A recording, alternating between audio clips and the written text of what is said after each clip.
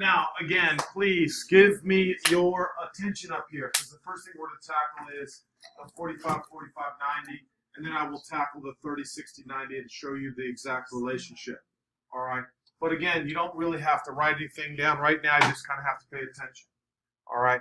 So here we go. I'm going to draw a little figure over here, and then we will discuss exactly what's taking place. All right? So I'm going to try to draw a square. All right, and when I draw a square, all right, I'm pretty sure everybody in here can tell me that the angles right here are 90 degrees. All right, now just because we did a good job with our quadrilaterals, you can tell me that if I were to draw the diagonal, all right, the diagonal of a square does what to the angles? Cuts them in half. The other way you could say is that because this is equal to this right here has to be 45 degrees, and this right here has to be 45 degrees. Is everybody with me on that? Yeah. All right. Now, because that is so, what we do is we say we have created a 45, 45, 90 right triangle. All right. Now, with that information, all right, you can tell me this is unknown. All right, that's simply the side of the square. And this is the other side of the square. All right, now because it is a square, we know those sides are equal. The thing that is missing is what? Is the hypotenuse. All right, it is the hypotenuse. So there is a relationship between the legs and the hypotenuse. All right. Now, from yesterday, if I have x there, does everybody agree that is the factor, the common factor, correct? So here's what I kind of want you to do, and then I'm going to go through the math, but this is how good I want you to be. This is the same as x times 1. This down here would be x times 1. So who can tell me what c is? C is what? X times radical 2. Perfect. X times radical 2.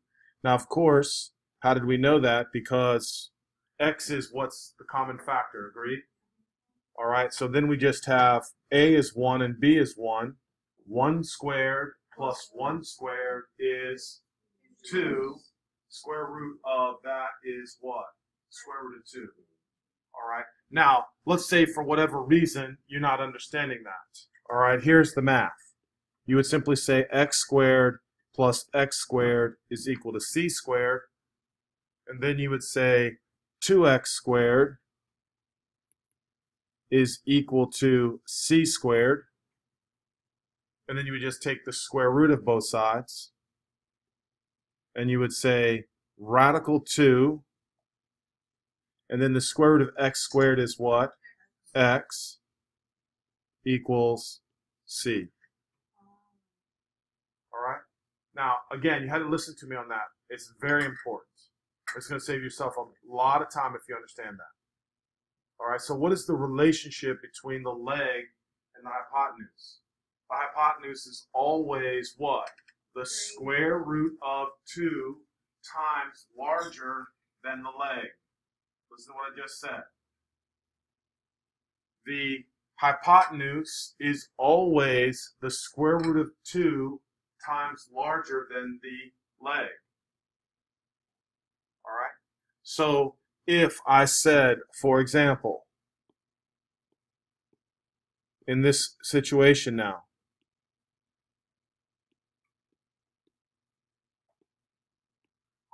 if I said this was 10, the other leg would be what? And then the hypotenuse would be 10 radical 2. That's how simple it is. That's all there is to it. All right?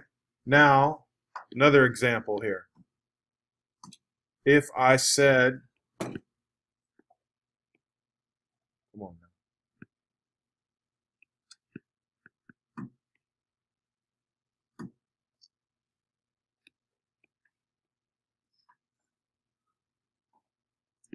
If I said this hypotenuse was 6 radical 2.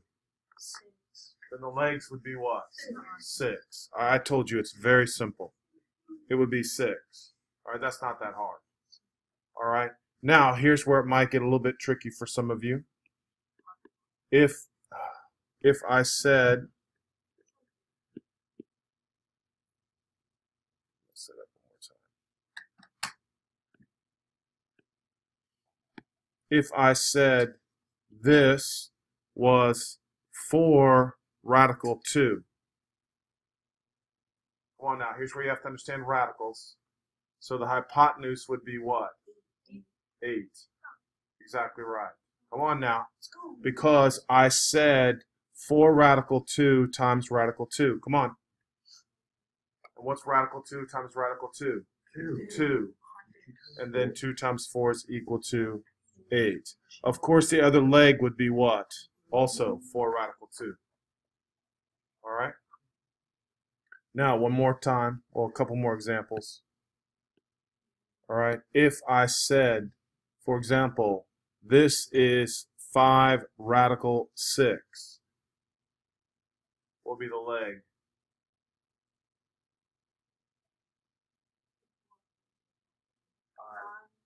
No. 5 radical 3, exactly. 5 radical 3. Now remember, here's what I'm trying to get you to think about. Listen carefully now. To go from the leg to the hypotenuse, you're getting bigger. So you're multiplying by what? Radical 2. To go from the hypotenuse to the leg, you are what? You are dividing by radical 2. All right, that's what we're doing. All right. So again, if I said 5 radical 6 divided by radical 2, the radical 6 and radical 2 can simplify to 5 radical 3. All right? Good review of radicals. All right, now, one more thing here. Last one, and then we're going to go on to the next one. All right, let's say, for example, I said this was 6. If the hypotenuse is 6. Now I need some help with how do I find the leg. What would I do to the leg? Well, what's the rule? To go from the hypotenuse to the leg, we do what? Divide by radical 2. So everybody, at least, you should be able to tell me this is 6 divided by radical 2. That's the very least. All right. Now you have to remember that the great mathematicians got together and said, for whatever reason, I don't know why even, you're not allowed to have square root of 2 or irrational number in the denominator. So you have to rationalize the denominator. And so in order to do that, you simply multiply the top and bottom by the square root of 2. All right, and when you multiply the top and bottom by the square root of 2, you get 6 radical 2 over 2, which is the same as 3 radical 2. All right, so again, that's really as hard as it gets. So in a 45, 45, 90, all right, it's really easy to come up with the rule, but it just simply says that the hypotenuse is always the square root of 2 times greater than the leg, or the leg is the hypotenuse divided by the square root of 2. All right, does anybody have any questions? That's going to save you a bunch of time if you remember that. The other thing I try to remind kids of, sometimes they get confused with how do I remember there's a radical 2 and how do I remember there's a radical 3. I always try to tell kids there's 2 different angles here, so it's going to require a radical 2. In a minute, we'll be discussing the 30, 60, 90, and that has what? 3 different angles, so there's going to be a what? A radical 3 involved. All right, so everybody with me on that? All right, so again, you can see, I think that's super, super easy. All right, super easy. So let's just go down and see what this is right here. All right, so let's just do this part, all right, of the 45. So for question number 1, x is what? Seriously. 8 radical 2. Number 2, here we go. X equals what? 3. All right, number 3, x equals? 4. I told you, this is super easy. Number 4. Uh-oh. Yeah, those of you guys who got that already in your head set, 9 radical 2. Very good. All right, anybody have any questions with how we got 9 radical 2? If you rationalize the denominator, sides, right? As you said, it would be 82, right? Oh, yeah. Perfect. And you'll see the pattern after you do it a couple times. You'll see the pattern after you do it a couple times. All right. Number 5, that would be what? 8 radical 2. Good job. All right, you can see the patterns. And if you don't see the pattern, I'm telling you, you just got to do it a couple times, then you'll see the pattern. If all you're doing is just write down 8 radical 2, because I said it's 8 radical 2, that's a problem. You should be able to tell me it's 8 radical 2. All right, now on number 6, we just say that's what? What is it? 24. Thank you. All right, here we go. Number 7. It says if a 45-45 degree 90 triangle has a hypotenuse of 12, then the leg would be what? 6 radical 2. Do we agree? Determine the length of the leg if the hypotenuse is 25. Yep, 25 radical 2 over 2. Very, very good. And yes, thank you, Walker. I should put inches down. And over here, it would be units, right? And last one. The length of the hypotenuse is 14. 14 radical 2. Because find the length of the hypotenuse. So find the length of the hypotenuse if the length of... Oh, they left out a word, right? The length of a leg. No, it says Oh, yeah. I can't. You're right. I can't read. Okay, I can do math. I can't read. Okay, thank you very much. So it says find the hypotenuse. So thank you very much. It would be what? Thank you very much. 14 radical 2. Remember, we're going from the leg to the hypotenuse. We're going to leg to hypotenuse. Okay, so again, I am telling you, that's how simple the 45-45-90 is. In your head, you just have to remember, if I'm getting bigger, I multiply by radical 2. If I'm getting smaller, divide by radical 2. That's how simple. All right? Now, the next one, all right, is a little bit more difficult. All right? Although it is still very easy. All right? So here's what I want you to do now. Just look up here for a second. All right? Just kind of watch me. All right, so what I'm trying to do now is I'm trying my best to create equilateral triangle. All right, so this is an equilateral triangle. And so X, X, and X. Everybody good with that? All right, now what I'm going to do is I'm going to draw the height. If I draw the height in here, which actually isn't a very good job. Try it again.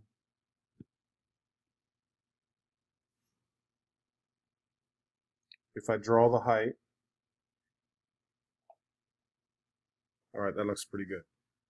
All right, this length still down here is how much? What is that length? X, it's still X. All right, now just to make sure you understood what I said, all right, the measure of this angle is what? 60 degrees. The measure of this angle over here to the right base is what? 60 degrees. Now, because I said this was the height, that becomes a 90-degree angle, all right, and because that's a 90-degree angle, then the angles at the top would be both what? 30 degrees, and this is 30 degrees. Okay, now this is the important part, so kind of listen here for a second. Make sure you're focused in. All right. Now, what I need you to understand is technically now, I want to know what is the distance from here to here. Somebody tell me. Good. Half X. Everybody good with that? Or we could just simply say it is X over 2. All right. How do we know it's X over 2? Because those triangles are now congruent. Do we agree? All right. Which means that the two sides are congruent. I shouldn't say the two sides, but let me just make this clear. So if this whole thing is X, this is also X over 2, and that's X over 2. think that's pretty obvious. All right. So now what I'm trying to get you to understand is the relationship between the angle and the side. So 30 degrees is related to x over 2. Does everybody agree with that? We kind of talked about that yesterday a little bit. And we would say that the x side is related to the what? To the 90 degrees. All right, you should know that. Now the problem is I'm missing this leg over here. All right, so here we go. We're missing b. Do we agree? All right, but we're still going to use the Pythagorean theorem to solve for b. So watch how nice this is.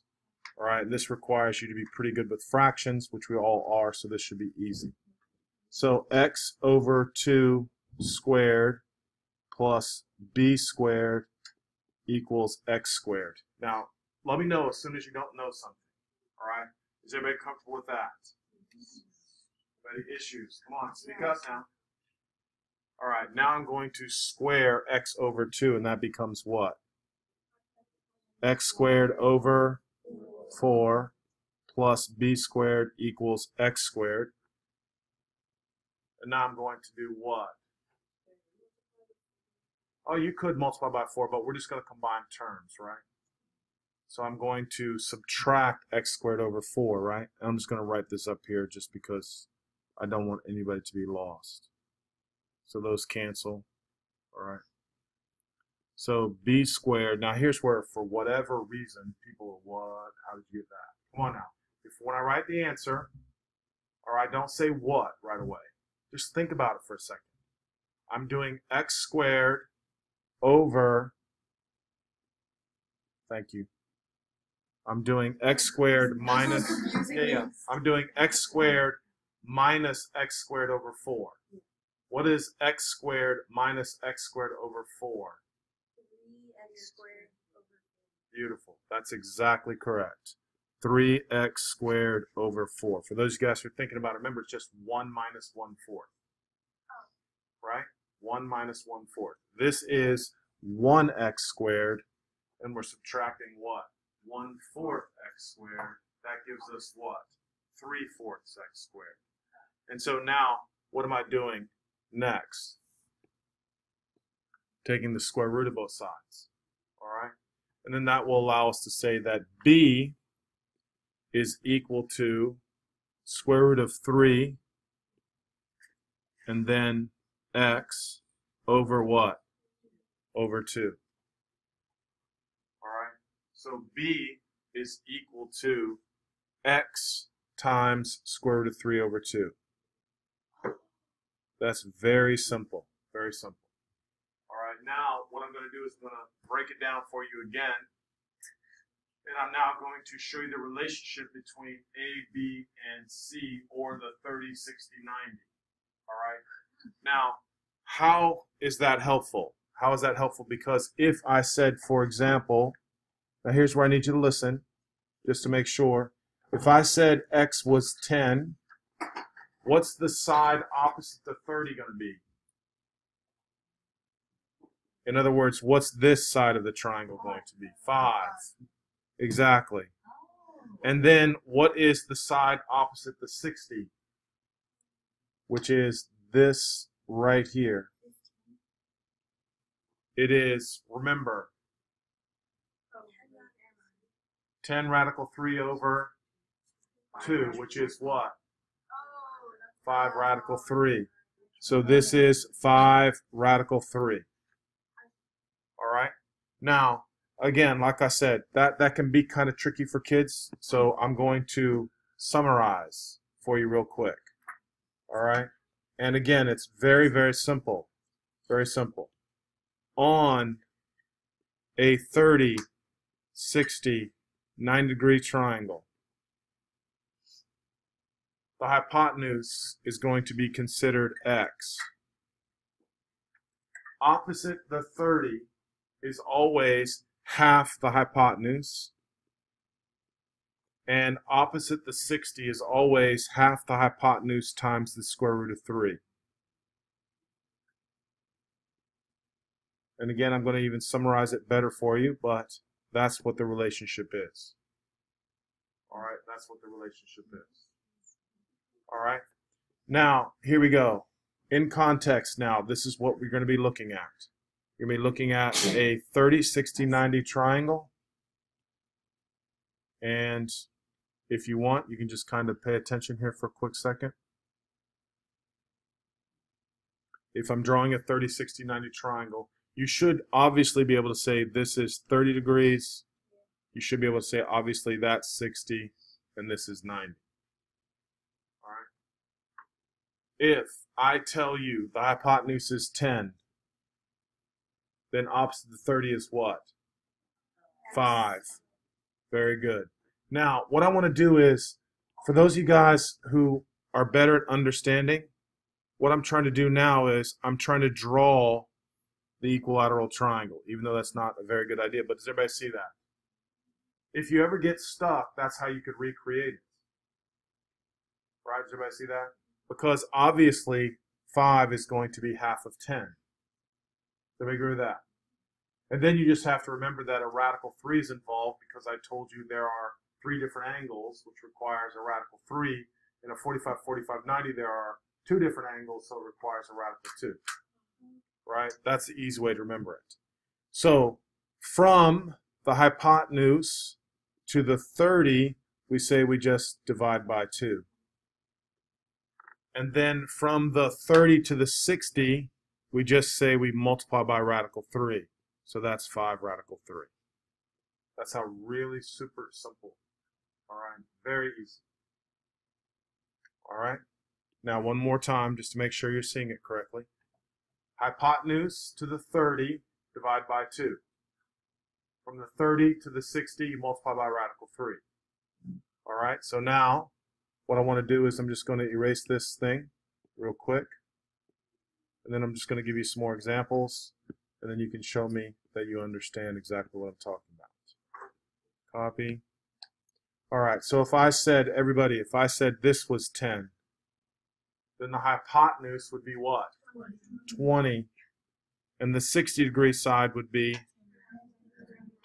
10 radical 3. It really is that simple. All right? So here we go. If I say, for example, this is 5 radical 3, then the opposite of the 30 would be what? 5. Then the hypotenuse would be what? 10. Now, the only time it gets really difficult is if I throw something in there that doesn't have a radical 3. So what I mean by that is this. All right? Here we go. So if I said, for example, this was 6 radical 3, then the hypotenuse would be what? 12 radical 3. Thank you very much. All right, because we're getting bigger, so we multiply. All right, that's how I also try to tell kids as an easy way to remember. If you're getting smaller, you're going to divide. If you're getting bigger, you're going to what? Multiply. All right, so from this leg to this leg, just multiply by radical 3, so that would just be 18. All right, here we go. Let's see how much you understand.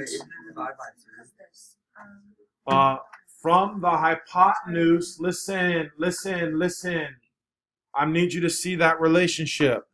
Go back up here. Let me enlarge this again so you can see what I'm trying to show you. If I enlarge this again, please watch. To get from here to here, did I divide by 2? No. But if I were here and I wanted to go directly to here, I would what?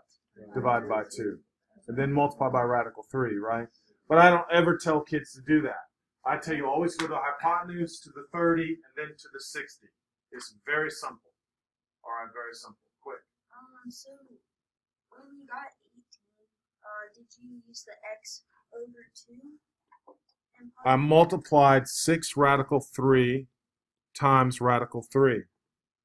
And what's radical 3 times radical 3? That's, yeah, I know how you got that, but wouldn't you use 12 radical 3 since that's the x, but 6 radical 3 is the x over 2?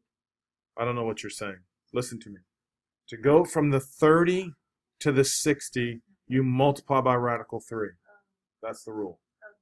All right, to go from the hypotenuse to the 30, you divide by 2. Yeah, I thought it was the other way around. No, you're good now.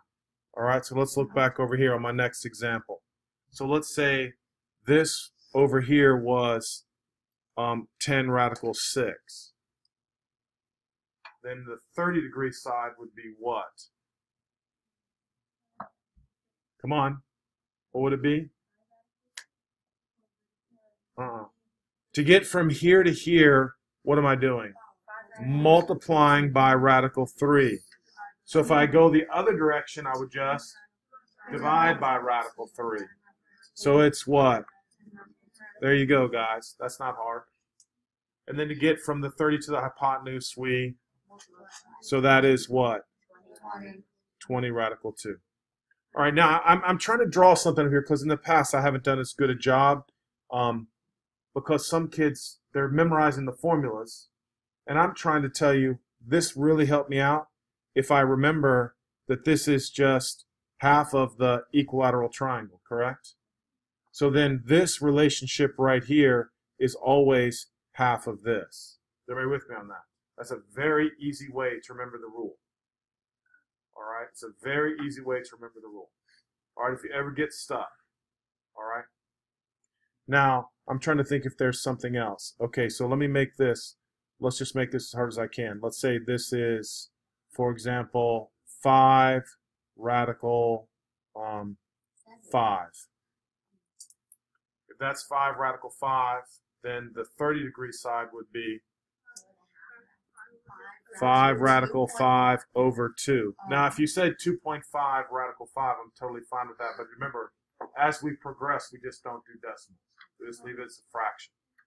So now I have 5 radical 5 over 2, and then opposite the 60 would be what? 5 radical 15 over. Yes, guys. That's it's really that simple, and it'll never get that hard.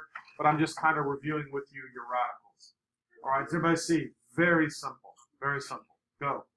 Once you multiply the 5 radical 5 over 2 by radical 3 on the top and the bottom. No, because listen, the rule is you're multiplying by radical 3. So if I take 5 radical 5 over 2 times radical 3 over 1, it's not rationalizing. It's not rationalizing. All right, so now that I hear you totally got it, we'll just look over here real quick and see what's going on. All right, number 1, x would be what? 1, and y would be?